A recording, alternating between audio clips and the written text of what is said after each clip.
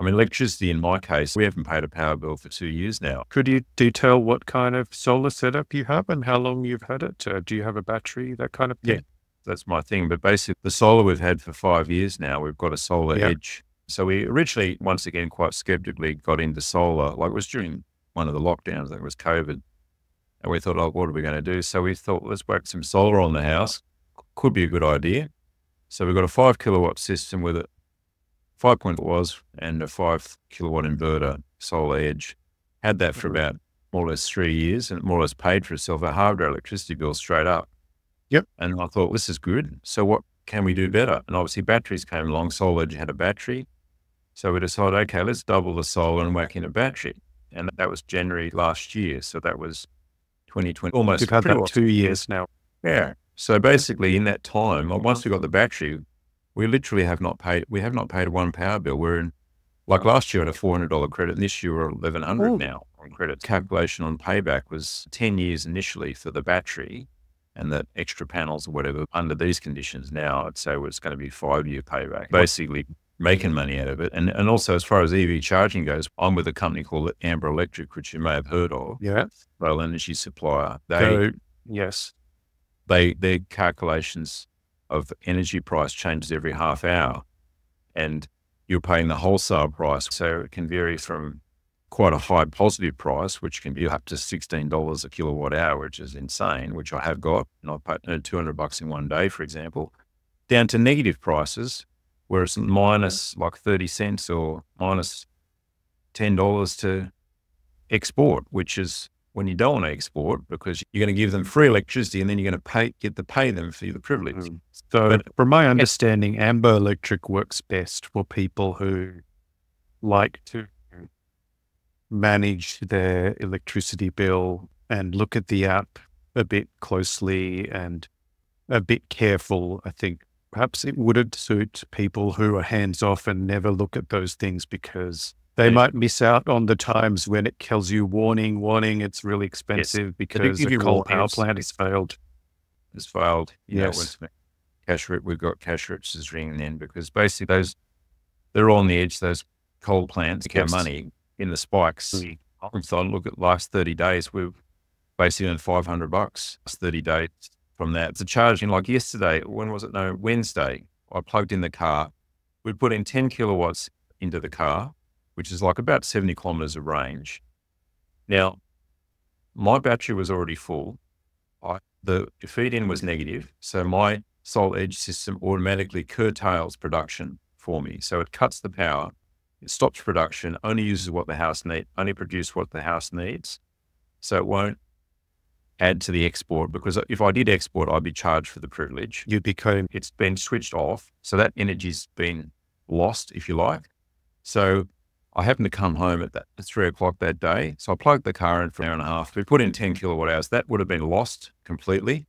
So that was more or less free power that would have been wasted, and that's gone into the car. So there's an example where I got some more or less free power, because often people they're losing their feed-in tariff by charging their car. But in this case, that's energy you could not ever have. No one could have, because it would have been curtailed. I've got friends SolarEdge does automatic curtailment with Amber, but I've got a friend who's got Tesla Powerwall too, for example, that doesn't do automatic curtailment, because the Amber can only work on the inverter, the battery inverter. So it's probably a bit long story, but basically SolarEdge has a hybrid inverter. So the inverter acts on the battery and the panels. So whereas with Powerwall's a separate AC coupled system, it's different. But in any case, in his household, to stop in export, he will turn on the air conditioner or whatever, start doing anything to try and burn power to stop the export, stop paying money. Probably an insane reality, but that's what goes on out there. But that's how it works. But in my case, it's automatic. So maybe yours is much less stressful. Yeah, so I don't have to worry. It automatically does the spikes. When the spikes come, like we had a spike last night, we got $25. Not a fortune, but a free day of electricity plus $25. And the nice thing is you've got 2 electric cars. So if you get a warning saying that there's massive amounts of excess renewable energy in the system and the price is good for you, then you can fill up both of your cars and at least top them up to a large extent. If it's there, just in waiting, because then there's a software, like Amber has a software, it's called Amber for EVs. And basically that software is just waiting for the opportunity. Either it's solar, it's either grid prices. So let's say the grid price goes to 0 cents or 1 cent, and that's a cheap price. Like there's an 80 kilowatt battery for 80. Let's say you filled your car up for 80 cents. That seems cheap to me, but I don't know. Or let's say it's 0 cents price, or maybe it's hate to fill it up. But obviously, it's if you've got the car plugged in, the software is obviously monitoring. Here's the opportunity. Either the sun's out, or the price went to 0 or negative, or whatever. It starts filling. So it just does it automatically. You don't have to even think about it. So that's a good incentive to have a 7 or 11 kilowatt home EV charger if you were on something like this Amber automatic EV charging. Or if you have an electricity plan that's a bit more basic, but may have, say, 10 a.m. to 2 p.m. free power.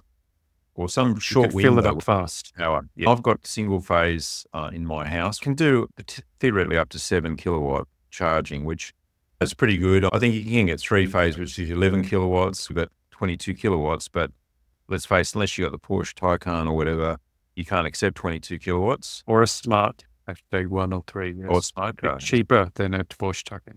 Okay. But I think obviously the rate of charging on AC could be better maybe, but in reality, the car's sitting there gathering dust 70% of the time, let's face it. So, charge it whenever. Obviously, people are obsessed with filling up your car in 5 seconds. But if you're sitting at a petrol station, who wants to be there? The quicker, the better.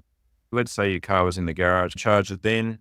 There's a little bit of planning. And I'd say that if you own a car, let's say you're a car driver that has no planning capacity at all, likes to just run out the door, never check your tire pressures, just take off and do something with an empty tank or whatever, then probably don't buy an electric car. Just stick to petrol and do whatever those people do. But if you have any kind of basic planning or common sense, then I think it's pretty easy. Obviously, there's a little bit of trepidation in people out there, worried. And I myself had low expectations, which is good, I suppose, to have lower than higher, but totally doable. And, obviously we're converts and we've got solar and battery and all that. So actually we're basically energy independent. And that's my thing. It seems insane. We're all importing petrol from some place. I remember writing a story for SBS News Online more than 10 years ago, showing just how few days of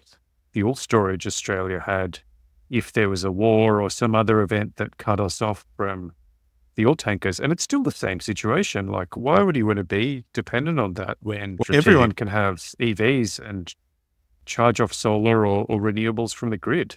You're certainly not losing on a performance point of view. It's certainly way cheaper, to run, sort of servicing costs, even purchasing. Yeah, sure. I've bought BMWs. They're in a similar price league. In fact, they're more expensive. Like a BMW M2, that's 130K or something.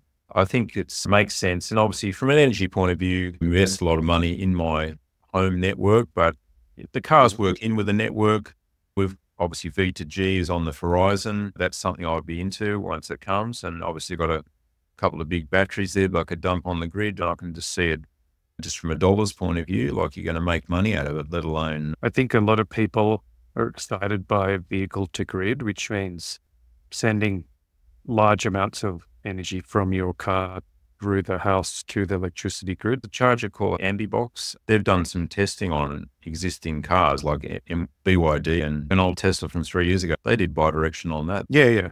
So it's either a new car that supports it natively or buy a box, but either way, it's not a $100 investment. It'll be several thousand minimum. At the moment, I think the only theoretical one was Ambibox. There's a Sig Energy one, but that's, close to 10 grand, that module. Yeah, it will come, and I think it's sensible, and there will be cars, and obviously, you'd like to think they can retrofit the ones you've already got, but obviously I can understand the opportunity to sell a new car with a new feature, right? Thanks for your time, Alex. That was a really good kind of overview of 2 different kinds of Teslas and home solar and batteries. You're living in the future is what some people think, but actually you're living now.